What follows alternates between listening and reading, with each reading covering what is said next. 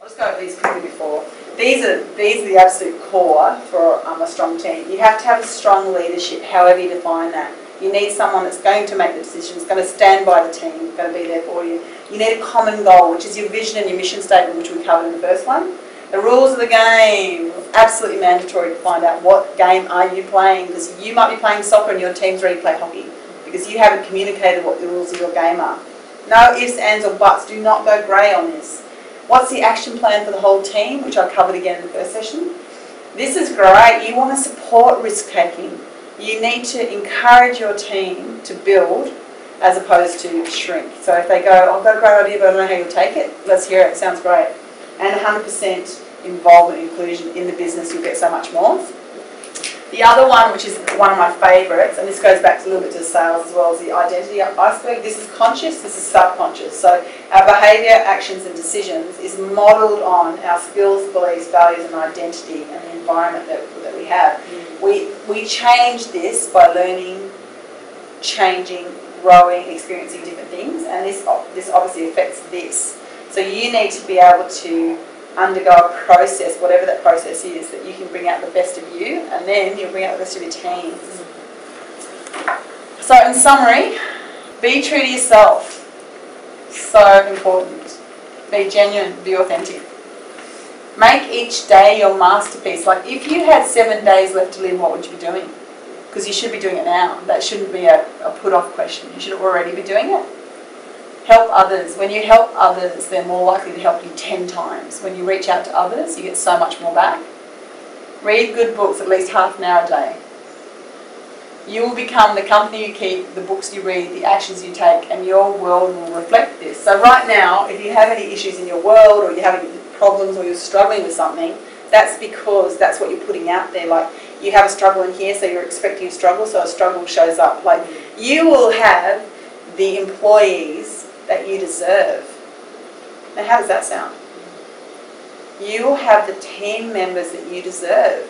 So as you step up and improve your game, you'll get greater, better, more dedicated team members because you're more dedicated. So all I can say is work on yourself, the team will come as well, and you work on the team as well, but in this way. Make friendship a fine art, because again it goes back to relationships. Pray for guidance, and you want to get the right guidance. Like, you know, there's all different types of guidance. You need to get the guidance, mentoring, whatever you need, that's right for you, that's going to bring out your best. I'm going to use another example here. Tiger Woods, you know, one of the best golfers.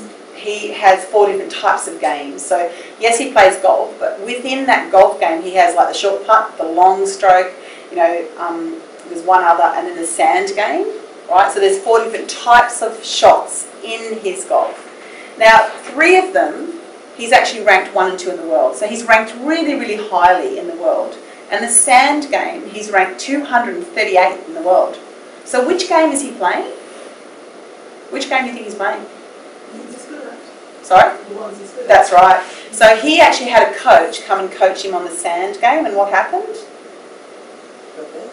He got worse. He got worse because they coached him on his weakness. And the thing is, the weakness is the hardest thing to improve. So what you want to do is you want to coach yourself on your strengths. Coach your team on your strengths. And weaknesses, you either do a little bit of work or you delegate. Give them to someone else where it's their strengths. So now he only coaches on those 3, and then he never gets in the sand. Like if he plays his strengths, his ball never ends in the sand. So that's what you want to do.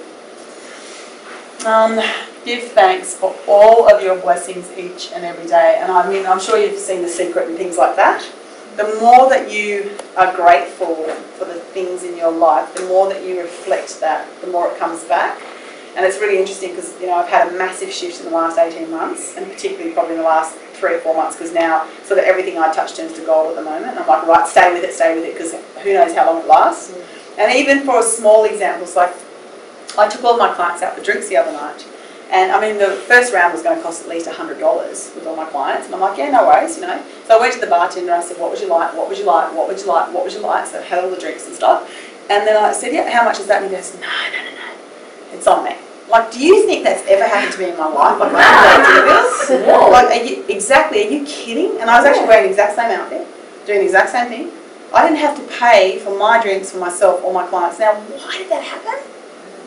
Because I'm putting it out there. I'm so grateful and I'm in such a good space right now that the universe is gifting me all this stuff. And all I'm doing is trying to put it back, put it back, put it back. Now, when I was in that tent, eating lentils and rice and, doing the house sitting for 3 years, do you think anyone would have bought me a drink then? No, because I was so tight and pent up going, oh my God, this sucks, I hate my life. No, I couldn't bring any abundance to me.